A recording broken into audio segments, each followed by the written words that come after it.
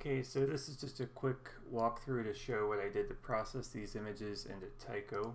So here are the 336 light frames, and if we want to take a quick look at them in the viewer before we start off, we can see what they look like. So they've not yet been aligned, so there's a little bit of offset from one frame to the next.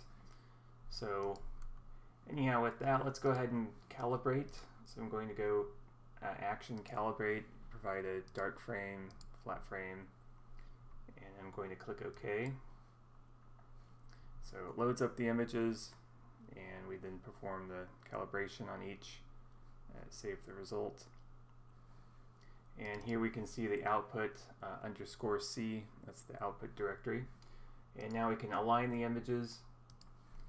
So click OK here, and this is going to use the internal alignment routine. And because this is not a wide field of view and there's no noticeable distortion in the corners, I don't have to use the distortion correction. So it's pretty straightforward, pretty quick to process. So once this is completed and has saved the images, then the next step is to perform plate solving. So calibrated, aligned, and now we perform plate solving. So I'm just using these settings here, lower and upper bounds on plate scale, downsample, and I click start. So this sends it out to generate a solution, and as you can see here, a solution has been found. Now it's verifying it. So at this point we've done calibration, alignment, and plate solving. So if we want to, we can go ahead and open up the images into the viewer, and we now have a plate scale that's been determined, field of view, and so forth.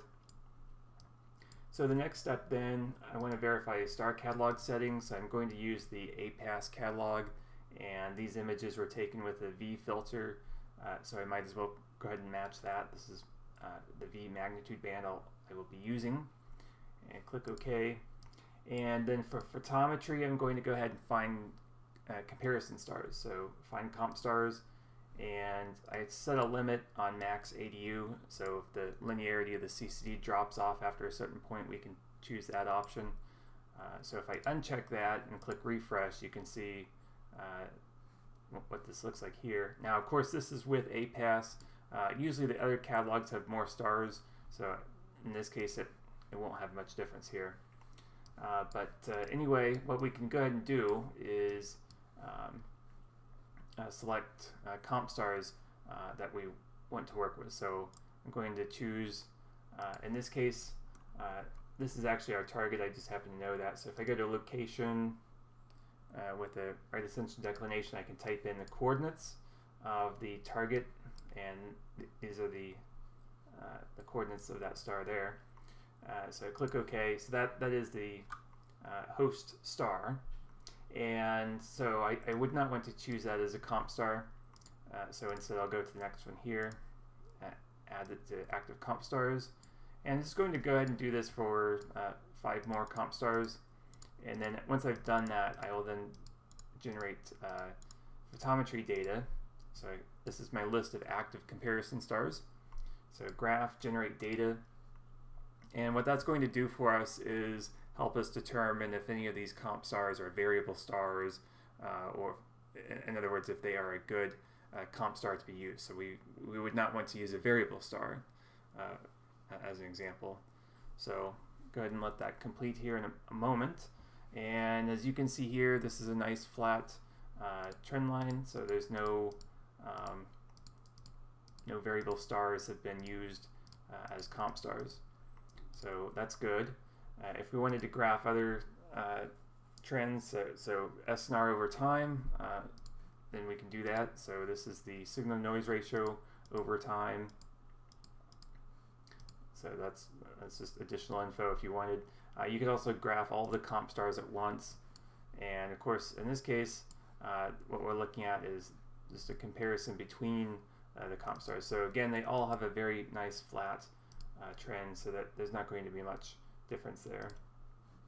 So In any case, here's another one, raw magnitude over time. But most of the time you just care about the computed magnitude over time. So that should be a nice flat graph. So I'm going to go ahead and work with these comp stars and go back to the host star. So click OK on the coordinates here. And then I'm going to double click on it to center it and then create markers 1 and 2. This is just basically if you were working with a moving object, then these markers could define the start and stop position.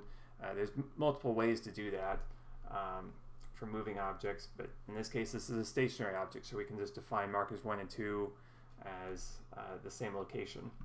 So once we've done that, we can then make sure that we have the proper aperture settings.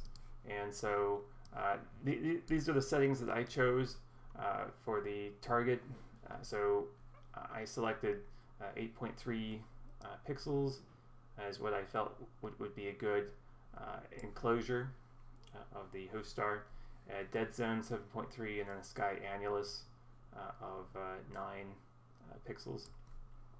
And so to make sure we're using the same aperture for the target and the comp stars, then we can copy this to the comp star settings. So click copy, and now you can see that the comp stars will be measured using the same aperture settings. Okay, with that we can then go ahead and generate Photometry Set, and so this will generate all the photometry data for each of the 336 images. So here is a Photometry Set, again using the APAS catalog with the V mag band and so forth. So at this point we can click plot selected, and here is that light curve. So at this point there have not been any additional offset corrections, there have not been any air mass detrending or anything of that sort, but nevertheless we can still see even this quickly that there has been some transit taking place in front of the star, as the light curve shows here. So if we wanted to get some idea as to the ingress, egress, and so forth, so we could do that here. We could measure out very quickly just a quick perhaps 2.6 2.7 hours potentially, so from one to the next. Again, this is just a starting point, so most of the time this has been developed with the thought of measuring rotation periods of asteroids and so forth, but this could certainly be adopted to work with exoplanets. So anyway, thank you for watching, and see you next time.